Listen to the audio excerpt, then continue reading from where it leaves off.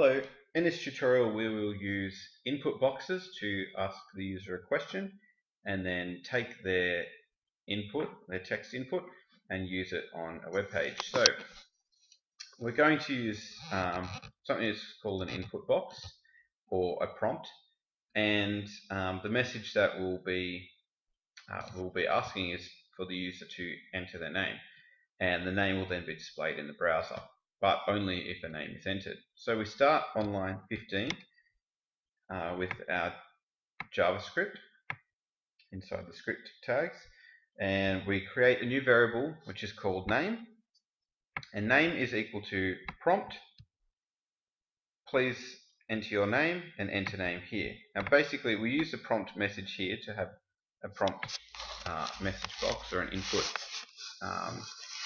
box, and then the message that will be displayed is please enter your name, and where we have a comma and then another string here which is enter name here, that is the default value that will be filled in the text box where you'll type your name into. Okay, so this please enter your name will be above the text box, and enter name here will be in the text box. You can leave this completely blank, and instead of providing two arguments you can provide just one, and that is to just have a little message above the text box that says please enter your name. So you don't have to have a default value inside the text box. We end that line with a semicolon, and then from line 16 we have an if statement, which is if name is not equal to null, which basically means if the name is not empty.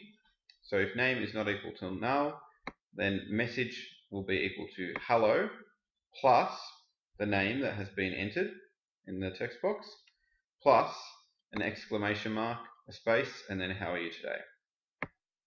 And then on line 19 we have document.write message, so it will display this message as a paragraph on the web page.